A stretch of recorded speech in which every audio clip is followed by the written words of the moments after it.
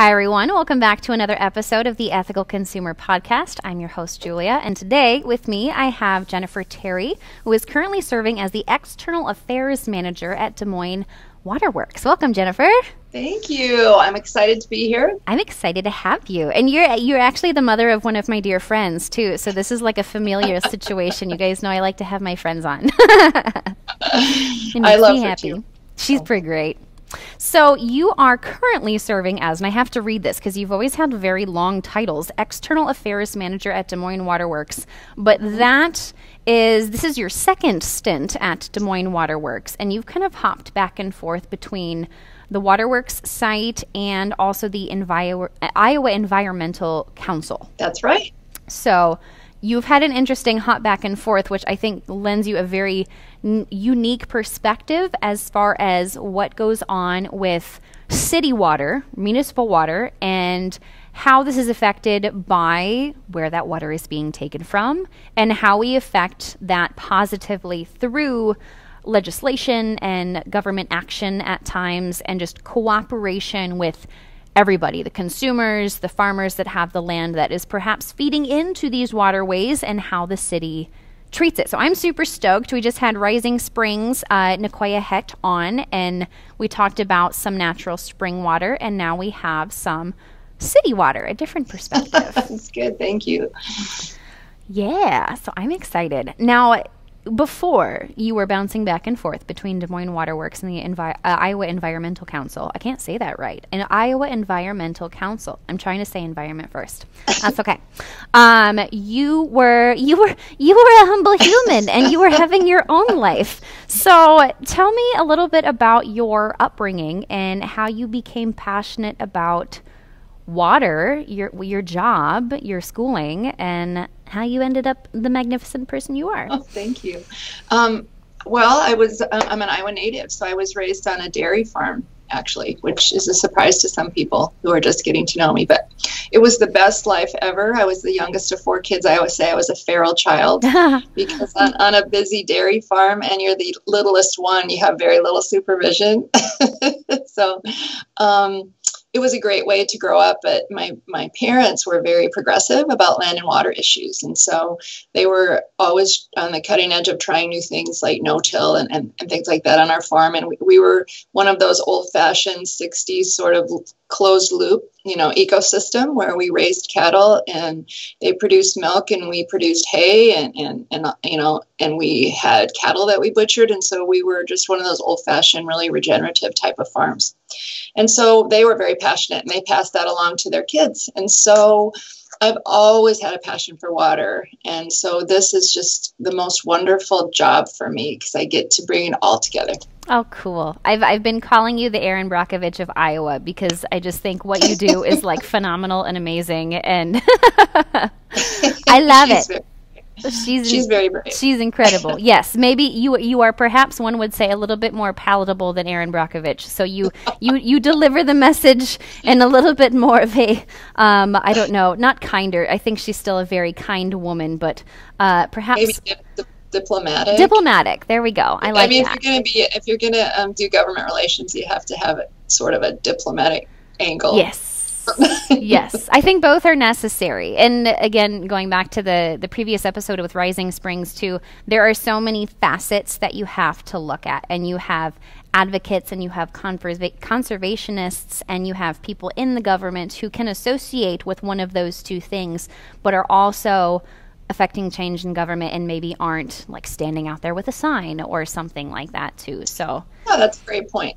It takes on the policy spectrum. It takes all kinds. There's all sorts of spaces in there for sure that are helpful. Yes. So you went to you had a career change, if I remember correctly. Is that right? I did. I took a 30-year hiatus from college. I love it. I love it. And then when my 2 wonderful daughters went to college, I moved to Iowa City and I started law school when I was 49. Okay. And so I've always wanted to go to law school, and even when I was in 5th grade, my mom kept a little form that I had filled out asking what I wanted to be when I grew up. So when I was 9, I said I wanted to be an attorney. I don't think I even knew it. And you did it. And I just thought that you could make change, positive change, if you were an attorney. I had that in my head. So I graduated from law school when I was 52, and I was actually did prosecuting work when I was in law school, and then I defended also on the other side in the legal clinic. So I got to see sort of a 360 of how people make decisions and how they're treated by the legal system and so on. So that was really mind expanding and great. And then I decided I wanted to work on land and water issues. And so I had the gift of starting at the Iowa Environmental Council as a policy advocate, agricultural policy specialist. So law school was difficult, but it was, I'm really glad that I did it. It really sharpens your analytical skills and your writing skills. And it's, even if you aren't a practicing attorney, which I am a licensed attorney, but I don't practice in a firm the way most people think, it's been really valuable to me. So that was one of my biggest life goals, I switched careers and moved and graduated from law school, and my kids left for college, and it was a lot of change in a short period of time. Change is good. Change can be a good thing. I love that you never gave up that dream. Maybe life took you elsewhere, but that your mother still had that. Would you say it was your fifth grade project? You're like, I'm going to be an attorney. I'm not sure I knew the difference between an attorney and anyone else that would perhaps appear in a courtroom or legislation session when I was in fifth grade.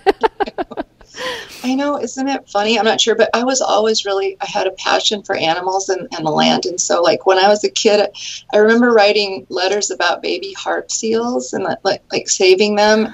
Oh.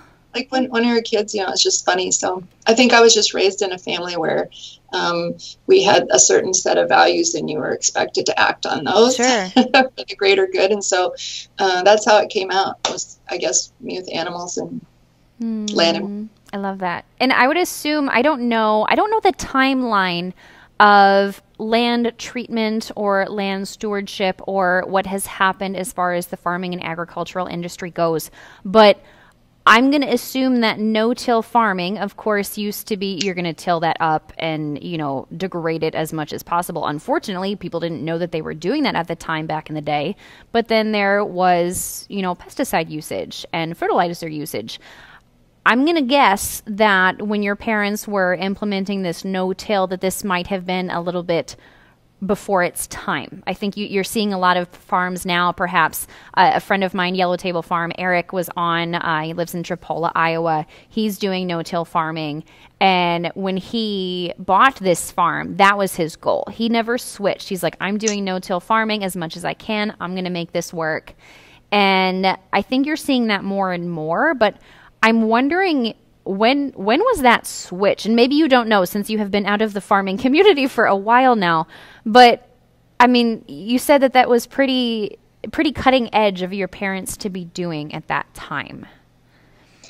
Well, yeah, I'm not sure it was in the global sense, but I think my family has always thought outside the box in various ways. And so I think even at that time, or even now, especially in the farming community, if you want to be a regenerative farmer and you want to do things differently, you have to be very brave to do that. And you have to not care what other people think about you. And that's an important trait to have when you're working on land and water issues. I don't seek approval from people who don't like me. So good life lesson. That's kind of the attitude that you need, which is if you think this is right and this is your value system, then you should do it. And so I'm certain that people would drive by and say, what are those crazy Terrys doing now? And still people, unfortunately, run into that. I talk to farmers all the time who say, yeah, nobody really wants to have coffee with me up at the co-op or whatever because of the way that I farm. And isn't that something?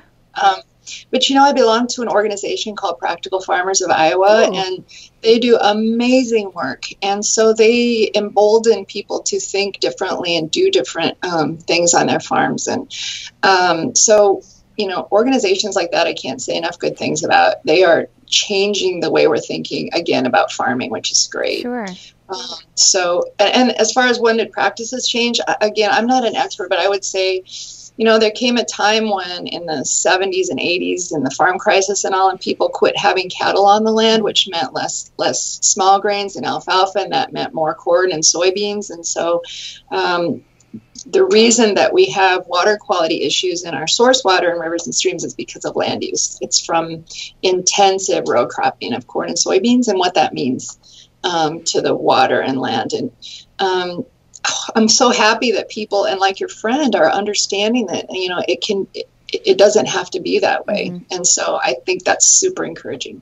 I think so too. It was really, really interesting to hear his take on it. And I think we're going to see a few more local farmers that are doing innovative regenerative farming like that too, just because I wasn't aware of it until I was made aware. Obviously, you can't know something until you know it.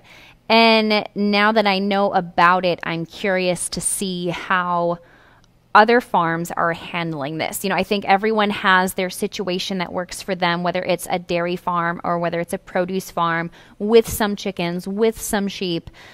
Everyone just kind of has to find their own thing. And that makes me really sad that you're talking to these farmers and they don't feel like they have a place at the table because they're doing something different. And I don't know, maybe the folks on the other side see what they're doing and maybe they just don't know how to accomplish it either. So they almost feel like a little bit guilty, or like the regenerative farmers are going to be like, oh, they're not saving the land, they're ruining it. But it's hard to implement. It is a challenge. And I think like anything else, you can't just flip a switch and change to a new and different way of doing things, especially when, you know, the amount of output you can get from your farm also defines your lifestyle and how you live, how you can take care of your family. It's not an easy switch, and it's not black and white either.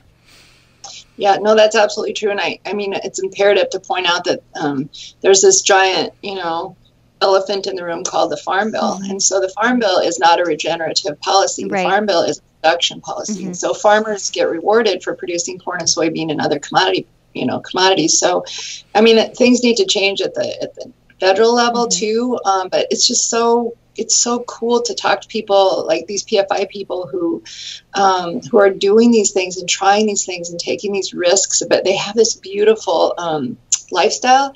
They just did a screening last night, Practical Farmers of Iowa, called Livestock on the Land, and it had these amazing interviews with people and they're raising their kids in these, you know, just these ecosystems on their farms, and they have cattle, and I love cattle. Like, people don't know I love cattle. I absolutely love cattle, and so that was fun. But yeah, I think that you're right. It's hard to try to do something new that you have never done before, and we're all like that. I talk to farmers all the time, like, oh, we can't do no-till. I mean, this is the way my dad did it, and his dad did it, and this is the way we do it. And so we plow. Well, actually, there's really no reason to do fall plowing. We just need to get more very science-based approach and then getting farmers to talk to farmers is, I understand, a good way to spread these practices. But from what Eric said, there is just a beautiful community of farms in this Cedar Falls, Waterloo area. He's in Drapola, which I think, if I remember correctly, is about 20, 25, maybe 30 minutes away. And they all help. It's been beautiful. There's such a community to it, and I hope everyone finds their community, because they, at one point, were over helping friends of mine at Tomorrow's Acres putting up their, what is it called? A high tunnel, so that they can have more things in the off season too, because Iowa's weather is, well, there's a bunch of snow outside and it's absolutely freezing today. My paws hurt. I need my gloves. They're all working together. They all help. And I think they all take little bits and pieces of what someone else has started doing, or a different type of, natural fertilizer that someone else has used, or a different technique. I think it's a really beautiful thing. This Practical Farmers of Iowa, I'm going to look into that. That sounds amazing. And the livestock. Oh, sorry, go ahead. I didn't mean to. Oh, no, that's okay. The livestock on the land, are they able, is that viewable for everybody?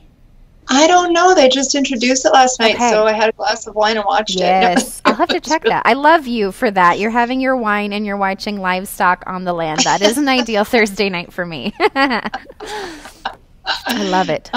When you're talking about the fellowship, though, it's funny because we are adopting a brand which was introduced, but we're going to be talking more about it this year at Des Moines Waterworks, which is Think Downstream. Mm-hmm. And so we've been talking a lot about what does that mean? And so that means how you speak to others. It means how you use your resources. It means your philosophy. And so I think when you're talking about those farmers lifting each other up, think of them thinking downstream. They're not only literally thinking downstream of water quality and offsite impacts to what they do on their land, but they're thinking downstream of more generations.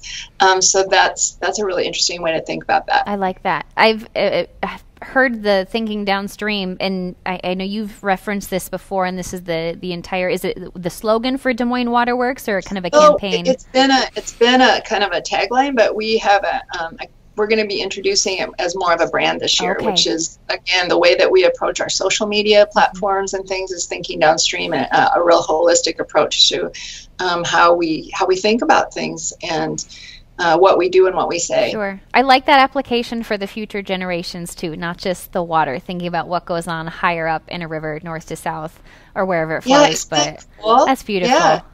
Oh, I love that. So, and that's also, when you say think downstream, it's educational, because this is so funny. So if you know what a watershed is, which so people don't understand what watersheds are. And so if you don't understand what a watershed is, you can't understand why it matters what you're doing 200 miles away from us. Sure. So part of our job is to educate people about what think downstream even means. And so, the Gulf hypoxic zone is directly correlated to what we do here in Iowa. We're one of the largest contributors of nitrogen to this Mississippi River. That's not okay. Right. And we need to own that, and we need to be very clear that it's not okay and what we're going to do to fix that. So, but if and so I like when people come on tours, I always start out and I go, how many of you live in a watershed? Raise your hand. And like, they're kind of like, I don't really know. And I'm like, it's a trick question. You all do. And so once you understand that what you do affects everybody downstream, that just makes a lot of light bulbs go off. Yes, definitely. Now, the watershed, what you're talking about, could you define that for those who are not sure of what that is? Since some of our listeners may be in that category of, I don't know, do I live in a watershed? Well, now you know you do. So you actually live in several, because they're all nested within. But a watershed is a geographic space where when a drop of water falls on it, it all flows to the same place. That's, I guess, a really simplistic way to put it. So in the larger sense, all of us here are in the Mississippi River watershed basin, the Mississippi River basin, and then you have smaller and smaller little watersheds that you live in at home. Like, if we live in the Iowa watershed or the Cedar River watershed, I think is probably where you live. Yes. So Des Moines Waterworks relies on two watersheds to get our source water primarily. One is the Des Moines River watershed, and one is the Raccoon River watershed. And so what happens 50, 100, 200 miles to our north makes a huge difference in how we have to treat our water. Sure. And how we do our work, because we all live in the same watershed. So yes, everybody lives in a watershed. Everybody. We're all connected, guys. Did you know? If you didn't already, let's just establish that right now. Very much connected. And all of that, yes, all of what we're doing up here is going downstream to the Gulf of Mexico. Like you said, you don't really think about Iowa being directly connected to the Gulf of Mexico, but here we are. It's for real. And it's so funny because I was on a work trip down there a couple of years ago, and I got to ride in a boat with a shrimper. Ooh. And he told us how his life had been impacted by our choices and our choices of not controlling the pollution that we send down to him. Wow. I mean, he wasn't angry or anything. Right. He was just facts out. And that really got to me, because I come from, generations of farming, and it really speaks to you. And I wish everyone could speak to someone. Oh, sure. In that way. Because it was not an accusatory or anything like that. It's just what you guys are doing up there are making it impossible for me to make a living. That's pretty powerful. Oh, my heart. Yeah. Holy buckets. Yeah. That's something you don't think about, everything being as closely connected like that. Oh my goodness. Yeah. Ooh. Anyways, before I get emotional, whew. So no, that's all right. Let's move on to something happier. Well, that's just such an impactful statement to have that direct correlation or that direct comparison to what's what's actually going on. We don't think enough downstream. Maybe we think of the next tier or the second tier after, but 8 or 9 tiers later in a couple states farther south, that's still and it compiles. If you think about coming from, Itasca all the way up, all at the very start. Absolutely. I've walked in that water up there with my family when we'd go up to Minnesota. It's like, here's the start. Here's that tiny little trickle.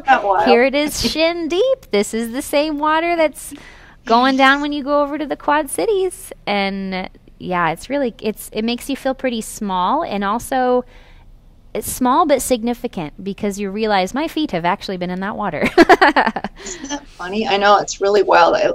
When people say that they've walked across the Mississippi River, it's always kind of funny and fun. Yes. Yep. Done that. Did that when I was 12. I thought that was pretty cool. I still think it's pretty cool. But, well, let's talk about some of the good that's going on. Yeah. And let's start kind of back at the beginning. Your first project with the Iowa Environmental Council.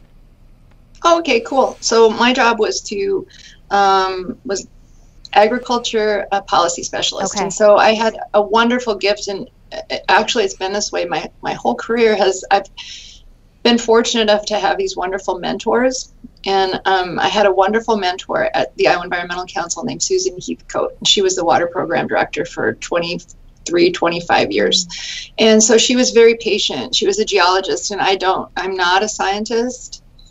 I'm an attorney by training, and I like to write. I don't like to really, I haven't not had a passion for science and math. I'm trying to be really diplomatic and saying that my passion is writing. So she was really patient with me. She was, I think, a geology major. So she taught me all about how water works and what it means and the boundaries and how protective people are and watersheds. Water is very personal to people.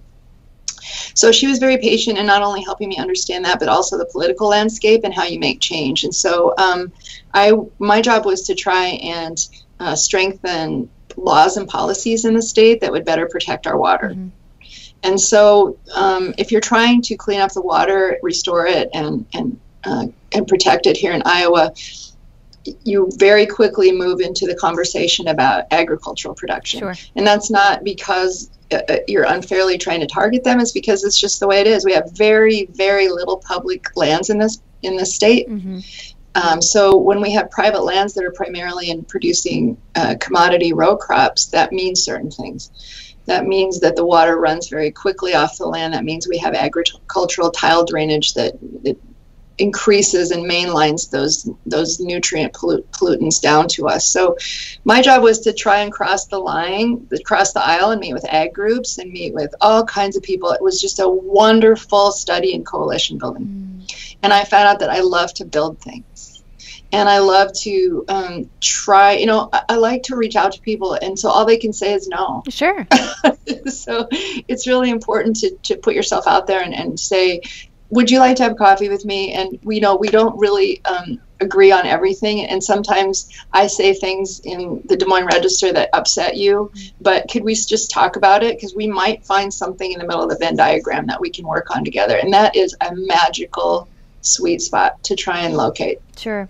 The fact that you don't have to completely align in your beliefs. I think that, not to get super political in this episode or anything, I like to walk that middle ground, but we can find middle ground, guys. We really can. Everything's become very polarized, and I think it's nice that was your original project because you understand the importance of, can we just find one thing and tackle that together instead of, we don't have to line up all the way, guys. Come on. We don't have to see eye to eye on every single pillar of beliefs, but we got one or two.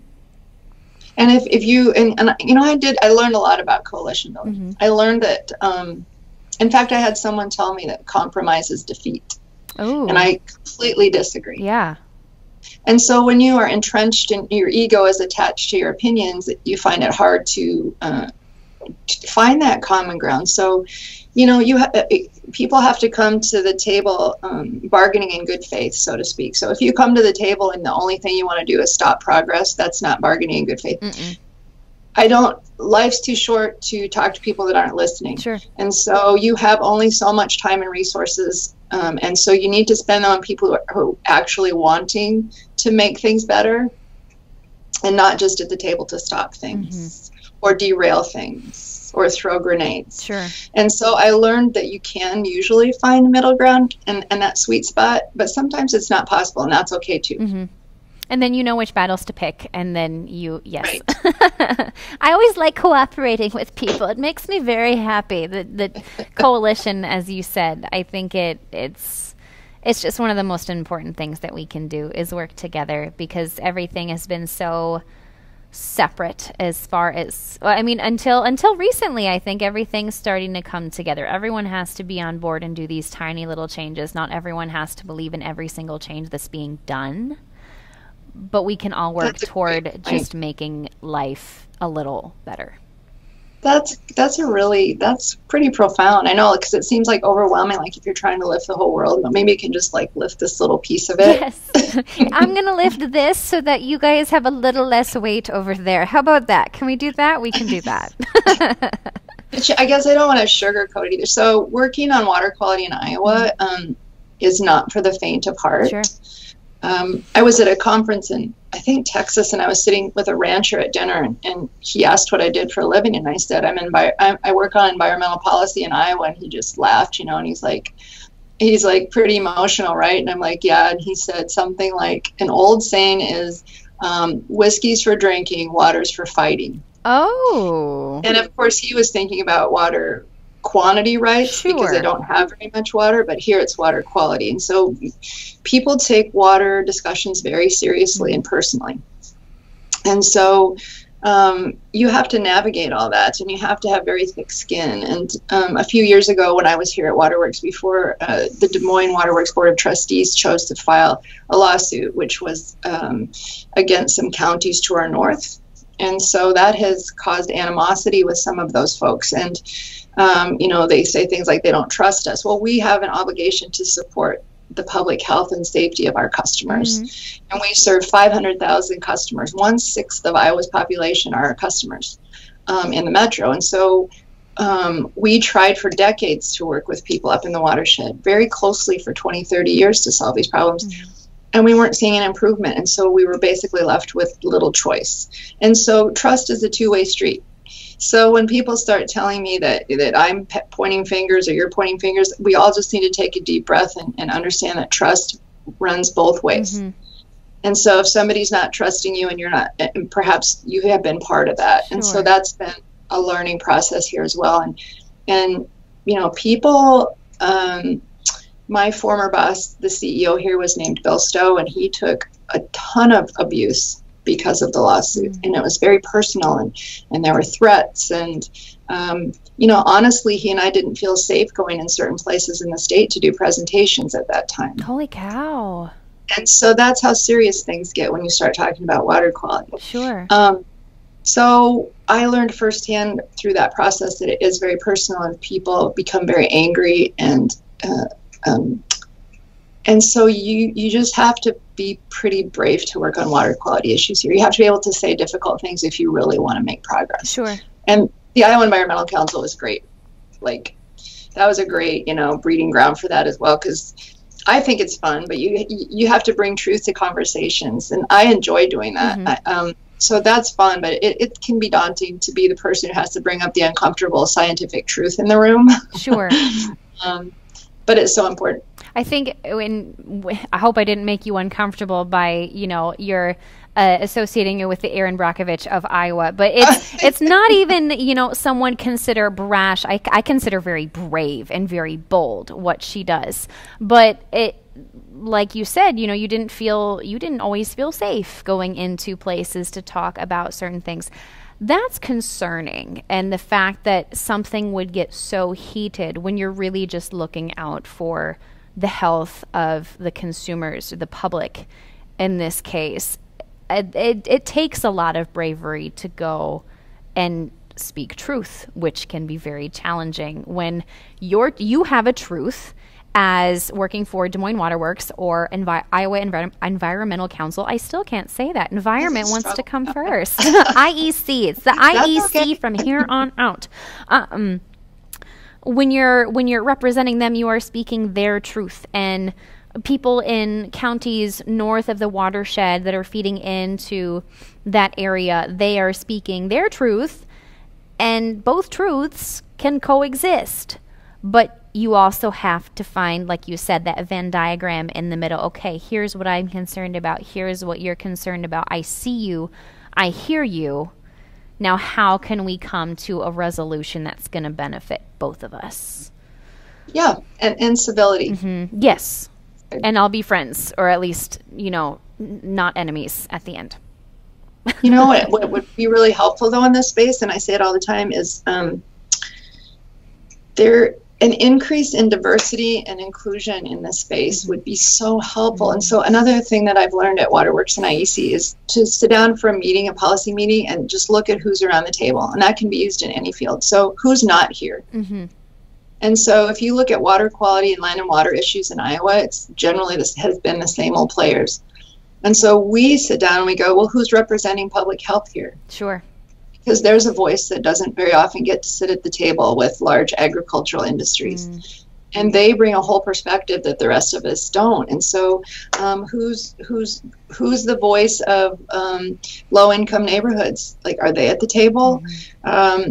We have a robust immigrant population here in Des Moines, and we often see them pushing carts of bottled water through the grocery stores because where they came from, the water is not safe to drink, but it is here. Sure. And so one of the things we want to do this year is an educational campaign about how, bottled water is much more costly and so on. So our water's safe. How can we help you, get more of it? And so reaching out to those kind of communities. So we need more inclusion and more diversity in the water quality discussions instead of status quo, same old people who've always been making these decisions and ensuring that things stay the same. Sure.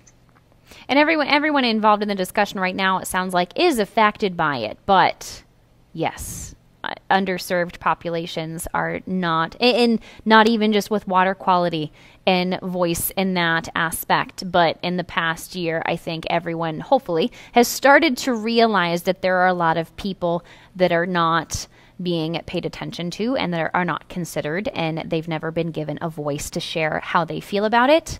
And that contact has not been there either. Like you said, coming from other countries, I don't drink the tap water when we're in Europe, and I don't like buying bottled water, but that is just their setup over there. You don't drink the water from the tap in most places. Some do have filtration systems, but over there, their bottled water quality also, by the way, immaculate. It's wonderful because that's what they pay more attention to, right, because that's their situation. Here, though, yes, a lot of public water can be filtered and purified enough to be better than certain brands of bottled water, which is something that a lot of people don't realize either.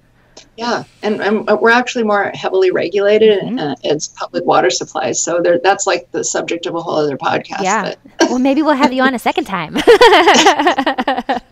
love the way that you said, like, raising up other voices, though. And again, in the water space, I saw this great post yesterday that said, empowered women empower women. And I'll tell you, a voice that has been missing in this water space is women telling their stories about water. And they are so powerful. And if you can get them to tell their stories and share their stories, then you start building this wonderful framework. Sort of like the farmers we were talking about. Sure. If you build a community of people who have trust and are willing to speak out, you're going to get a really different story. And you started, go ahead. No, just raising up the voices of women of all ages is so important in this space. I love that. You actually started a project called Iowa Women for Water a few years ago too. I'm assuming based on this inspiration of we need to share the stories. Yes. Well, actually, it was much more gritty than that. I like that. Another colleague of mine and I were, it was, I don't even know what year it was, maybe 2016. We were sitting at the state capitol, and there was a lot of controversy about water quality and legislation. And she and I were just sitting there, just like, all we're hearing right now is lots of men just harumphing and yelling stuff about water. That's how it started. And not to be offensive, but that is exactly how it started. Sure. And so we're like, we can do better than this. How can we raise up the voices of women? And so we added a third person. So the three of us started this little initiative called Iowa Women for Water.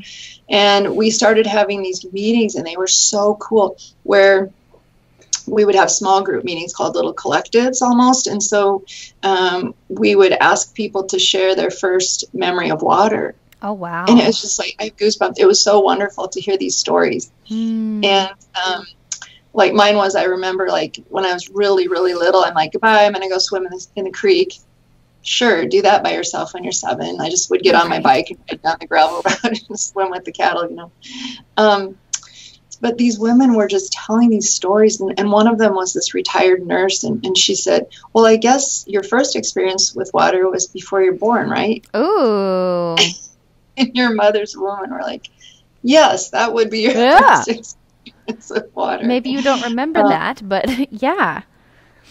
So we just got these really great stories, and we started doing, and there was a lot of different viewpoints in Women for Water that we were wanting to get from different geographical parts of the state and socioeconomic parts of the state and ages and all these walks of life and things to get all. So we were trying to be really inclusive and not be like very politically polarizing. Sure. And so we were able to come up with some ways of advocating to their legislators and to their elected officials and empowering them. And gosh, I learned so much about how, still to this day, a lot of women in rural Iowa just, I just don't think their voices get to be heard.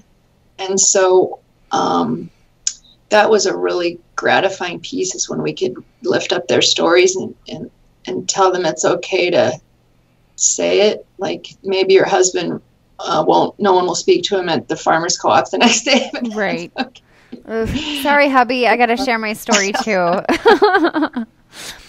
that was cool. I'm trying to think of what my first experience. Yes, I don't know. Well, I shared that Lake Itasca story. I guess probably my first, the one that is coming to mind is going up to a cabin in Minnesota every summer with my family. I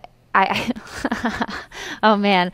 So there was one year that I was so excited because I love swimming in the water, and I was so excited that I just could not wait, and I was not supposed to go on the dock without my life jacket. So I was Right. of an age where you needed the life jacket on the dock still. Right. And I was just not having that because they were unpacking the car. And after this year, by the way, my parents changed the order in which they packed the car so that the life jackets would be on top. So this didn't happen again. So thanks parents for that. Strategic. Oh, it was very strategic. Well, I happened to have fallen in the lake. They were unpacking the car. I was fine, thankfully. It was mildly traumatizing, but yeah, I went out on the dock. I wanted to go, and we would go up with another family, and Brian, their son, is a year older than me. And I don't quite remember being in the water. You get those little glimpses of memories, and they're just emblazoned into your brain. I see the corner of the dock when I'm in the water. I'm freaking out because I hate seaweed. And Brian pulls me out, and I have to walk up to the cabin door, sopping wet. I was wearing a pink dress, a pink cloth dress, and tell my parents that I fell in the lake. And Mom said, "What happened?" I'm like, "Were you supposed to do that without your life jacket?" No. So yeah, years after my parents learned to put the life jackets on top of the rest of the things, needless to say. But there's my that's story. one of your first memories. That's so cool. I was young. Water's really different up there, isn't it? It is. Yes, very much so. And this was in We were around the Brainerd area. I cannot think of what the chain of lakes is called anymore. Pine Terrace is the resort that we'd go to. So oh, there's some memories there. Yep. Yeah. Oh, yeah. Good stuff. Oh, isn't it? But you bring up another point, which is, should you really have to drive 9 hours to swim in clean water? Right.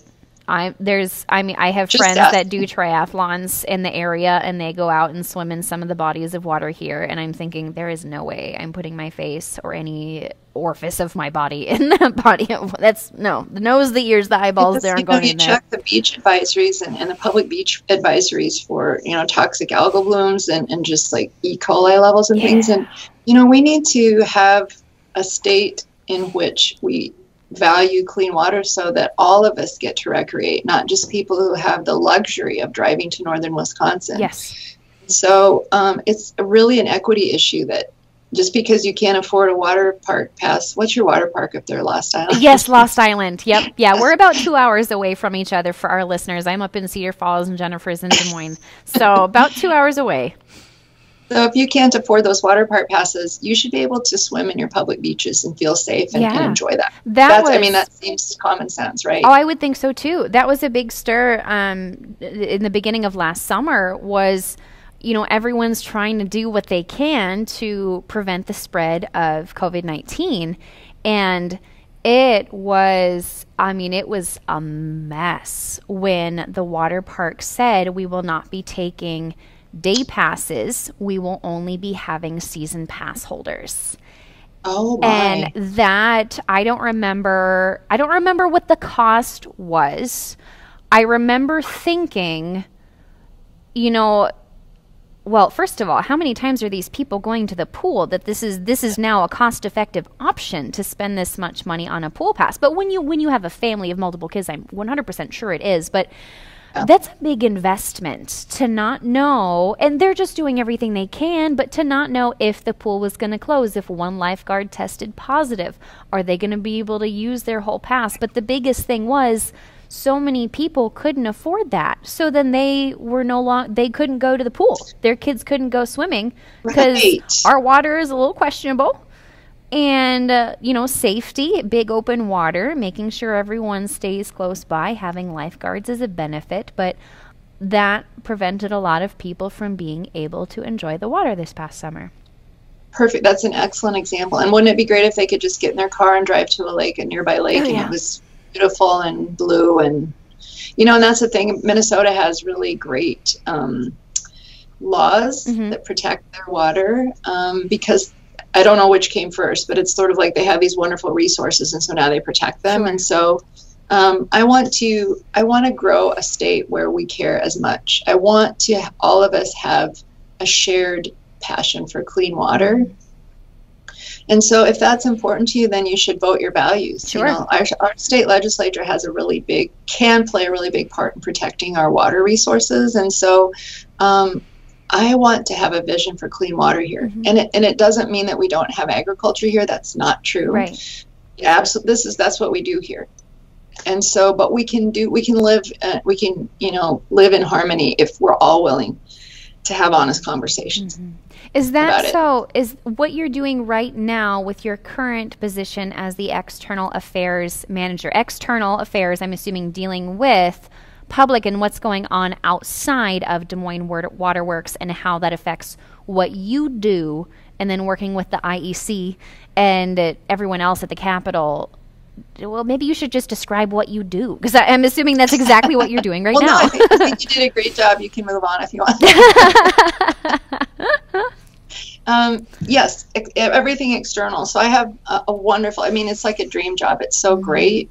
My office is overlooking Des Moines Waterworks Park, which is one of the largest urban parks in the nation. Yeah. It's absolutely beautiful. Everyone should come here to recreate. I have kayaked on it, and I have walked around it, I have run around it, and I have kayaked on it. My sweet Matthew decided it would be, we were just talking to a couple friends about this the other day. He decided he would surprise me by taking me tandem kayaking and didn't tell me what we were doing. So I didn't have a swimsuit, so I had a soggy butt. I wore the wrong shoes, And I love my honey so much. We are both musicians. You think our rhythm with tandem kayaking would just be excellent. We're going to get our separate kayaks next time. I've heard that. Yeah. So far, we've just done canoes because we do pretty well if we're in the same. Sure. The same structure. You know what we did last weekend, though? We went snowshoeing here in Des Moines Waterworks Park. And right along the Raccoon River. And I'm not the most skilled snowshoer, but I sure give it a really good try. But it was so beautiful and so quiet. And there were deer down on the ice on the river. And it's just, there's no sound except the wind. It was absolutely beautiful. It was great. Oh, that would be wonderful. But, you know, snow melted pretty quickly, but that was fun. So anyway, it's a wonderful job. And yes, I work with a consultant, a public relations consultant, who's helping us put together our communication strategy for the year around water quality and all those sorts of water quality issues and regulations and things. I work closely with our government relations team, an organization called Advocacy Strategies, and they're our voice at the Capitol every day and into the night. And so we were up there yesterday. We met with one of our state representatives from Western Iowa to talk about some of our legislative priorities. And he listened carefully and you know, kind of pointed us into the direction of a couple of other legislators. I'm hoping that maybe we can make some inroads. So anything externally, I sit on a couple of different committees and boards where we hope to make advances in protecting and restoring our water quality. So everything for us is about protecting the public health of our customers and, you know, cleaning up our source water. So I get to work with all kinds of people. When I was here my first 8 weeks, I have a great boss. His name is Ted Corrigan. He's our new CEO, and he has some really great initiatives, and he was kind enough to invite me to come back to help work on them, and I'm thrilled to be back. But in our first 8 weeks when I came back in October, we met with, I'm going to say 38 different groups and organizations. Wow. Just to understand what everyone's doing, talking about coalition building. And now I think we're up to something like 48 or 49 different groups and organizations and agencies, and I love that, and I can't wait till we're post-pandemic and we can start meeting people in person again. But wow, I've learned so much from people in the last 12 weeks since I came back, and just who's working on what for water quality and who can we partner with at the state and regional and federal level even. So we're excited about a new EPA administration, and we're excited that Secretary Vilsack has Iowa Ruse, so perhaps we can have a synergy between the USDA and the EPA and kind of focus on our water quality issues in the Mississippi River Basin. And yes. That's just a bunch of really fun stuff I get to work on right now. I remember when Vilsack was our governor, actually. Yeah, Yes. He's a good dude. We like him.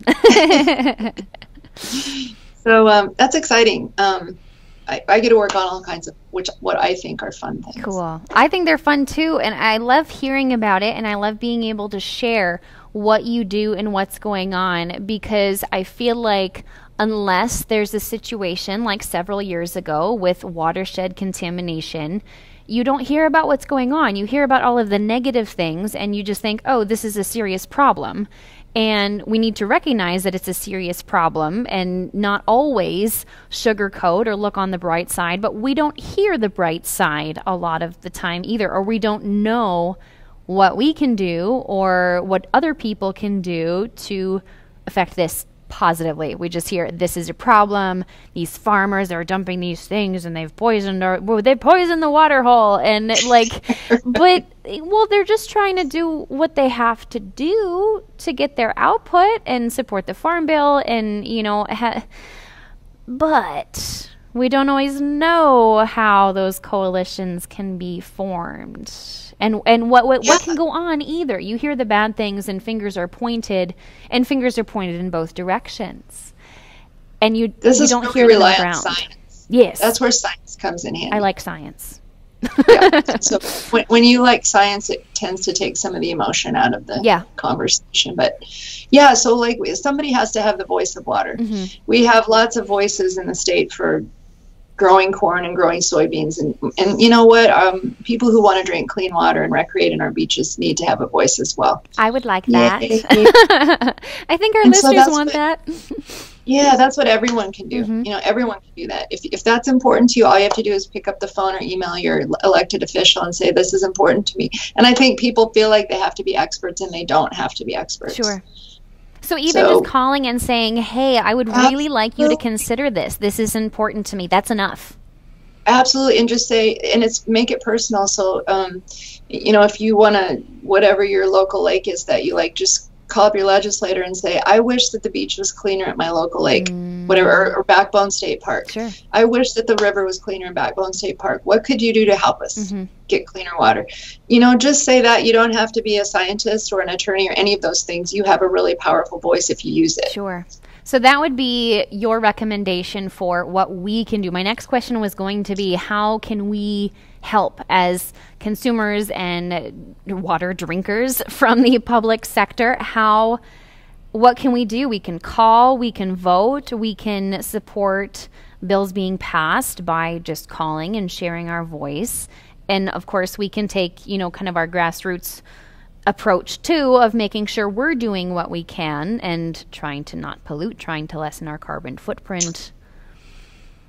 Absolutely. And this is a wonderful forum. I'm so happy. And I was listening to, I've been listening to different, I mean, Audrey Tronlom at the University of Northern Iowa, everything like up to kelp jerky. I mean, you're shining such a wonderful spotlight on these issues. So this is perfect. And all of the things that you said, plus pay attention to where your food comes from. You know, like where, if you choose to eat meat, where did it come from? You should know that. Sure. And so, for example, I ordered for my son-in-law winter cheese boxes from a place called Lost Lake Farms here in Iowa. Oh, and they're so cute. And they send out postcards of their cows, and then they send a cheese box. So, like, support people who support your values. Sure. And so anybody can do that. And so all the things that you said of making your voice known and being careful where you source your food and so on is really important. I think those are all great ideas. And to have forums like this for you that raise these ideas up and give water a voice and give, you know, regenerative agriculture a voice, I think is awesome. Well, thank you. I'm trying. Man, it's been a journey for me too. I get to learn so much, and I feel so fortunate that I get to share all of this too. I truly, guys, like, I forget that I'm on, like, we're actually being recorded right now, and I forget that because I'm just having a really cool conversation. And I get to share this with more people too. So thank you so much. And if we want to learn more about what you're doing, I mean, Des Moines Waterworks has a wonderful, wonderful sustainability portion of their website to show what they're doing as far as water quality goes. The mini-sode that released yesterday, so when this is coming out, I think 2 weeks ago, guys, look for that mini-sode on how Des Moines is leading the way for, hopefully, eventually, 24/7 carbon-free electricity by 2035. Yes. How friggin' cool is that? First city in the U.S. to commit to doing something like that, guys, here in Iowa. Like, I already saw that you posted that. Yes. That is really hey, and one last plug for what you can do because of you brought that up. So find a charity, like a small nonprofit here in the state that is doing really important work in this area. And the reason I raise that up is because, for example, the energy program at the Iowa Environmental Council, they work so hard to get those policies in place for, you know, clean energy. So if whatever your passion is, you know, your time and resources to a nonprofit here in the state are really valuable to keep that going. And the Iowa Environmental Council is a nonprofit organization. Is that correct? Yep. Yes. And they can be found 501c3. Look at them go. iaenvironment.org. Awesome.